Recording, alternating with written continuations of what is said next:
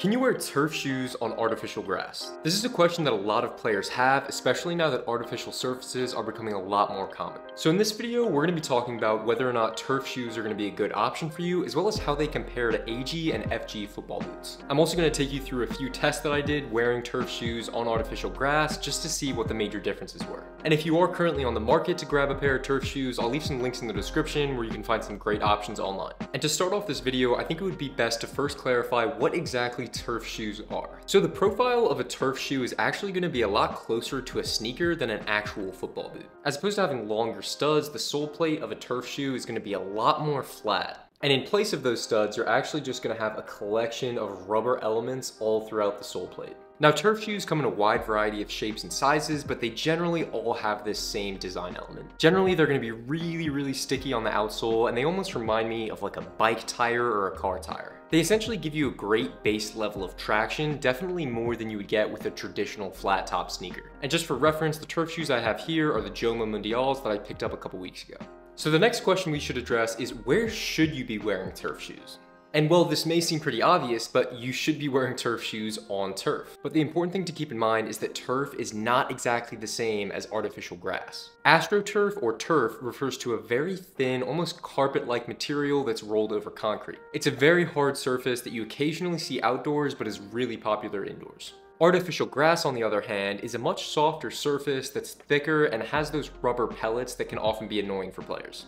In other words, artificial grass is much closer to natural grass compared to AstroTurf. If anything, turf is actually a little bit closer to playing on a flat surface. But while turf shoes do perform best on AstroTurf, that's not to say that you can't wear them in other situations. These are really well-rounded shoes that are still going to give you a decent amount of traction on natural grass and artificial grass as well. And that's why, in my opinion, it's always decent to have at least one pair in your locker. But it's important to keep in mind, because of the shorter rubber elements on the sole plate of a turf shoe, you're going to have a lot less traction on the pitch compared to an FG or AG boot, where you're going to have these much longer studs. And that's going to bring us to our next portion of the video, which is how do turf shoes actually perform on artificial grass compared to boots that are really meant for the playing surface, like the AG Tiempo Legend 9s that I have here. So to run this experiment, I essentially did 3 drills that I would typically do with FG or AG boots, and instead I tried them with my turf shoes. And for my first test, I decided to go with one of my favorite off-ball exercises, which was just a simple sprinting drill. For this drill, all you have to do is set up about 5 cones and then just sprint and backpedal to them in 3 different intervals. So this is a great drill for testing acceleration, deceleration, and just simple forward and backwards movement. And honestly, while doing this drill with the turf shoes, I felt that they were really reliable. I didn't feel like I had less grip than I would normally have when doing this drill with an AG or FG pair of boots, and I didn't feel like I had anything hindering me when I was speeding up or slowing down.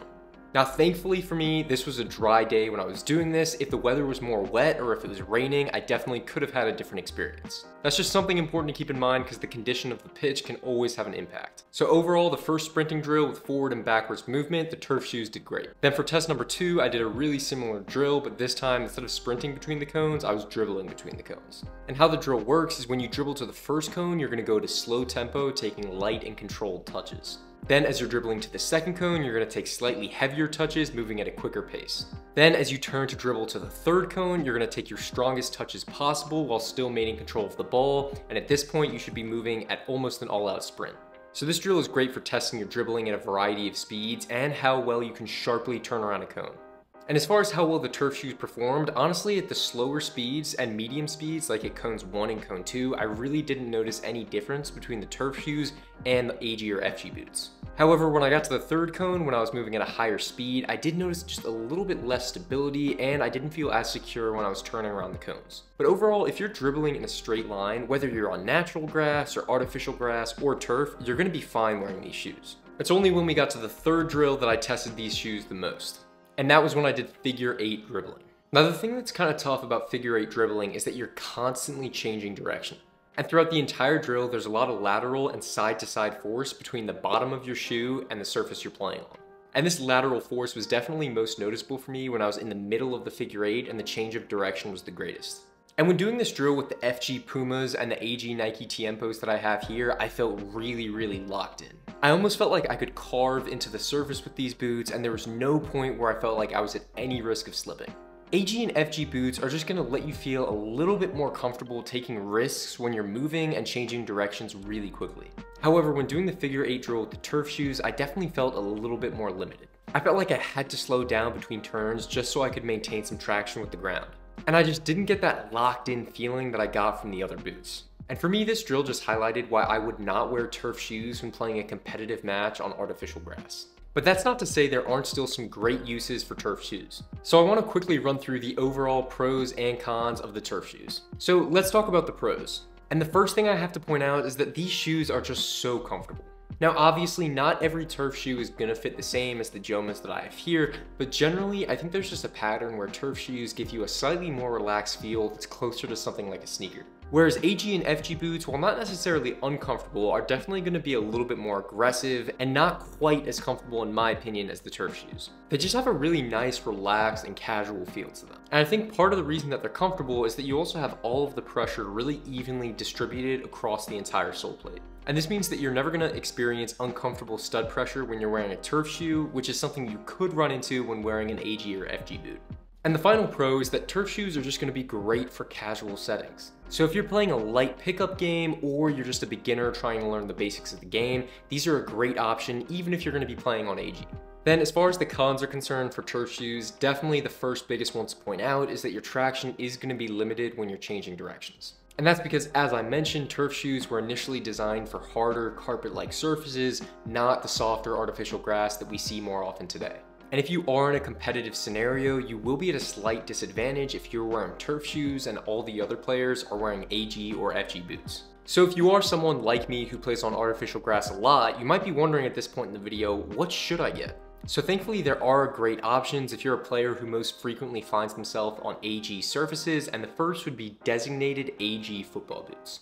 Now, of all the brands on the market, Nike does have the widest selection of AG boots because they offer every single one of their models, including the Tiempo, the Mercurial, and the Phantom, with a designated AG sole plate. Here, I'll show you up close what it looks like. Essentially, it's very aggressive, just like the normal FG sole plate, but instead of having any bladed studs, it just has a higher concentration of these conical studs.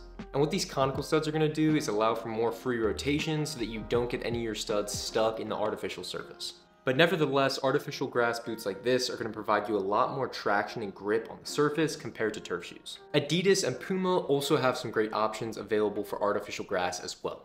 And in addition to specific AG models, you can actually just use any football boot that has conical studs on AG surfaces. So the Nike Premier 3, the Copa Gloro, the New Balance 442 V2 Pro, and the Mizuno Morelia are all going to be great options for AG. Just make sure you don't get SG boots, which is a mistake that some players make. SG boots are only made for natural surfaces and have really long metal studs that are built for digging into the ground. And if you're looking to pick up any of the boots that we just mentioned, I'll leave links in the description where you can find them online. So I hope this video has been helpful for you. If you do have any questions, feel free to drop them in the comments below. Head over to the Patreon as well if you're looking to support the channel. I've got some exclusive content on there, and I'm looking to do some Q&As there in the future. Thank you so much for watching, and I will see you in the next video.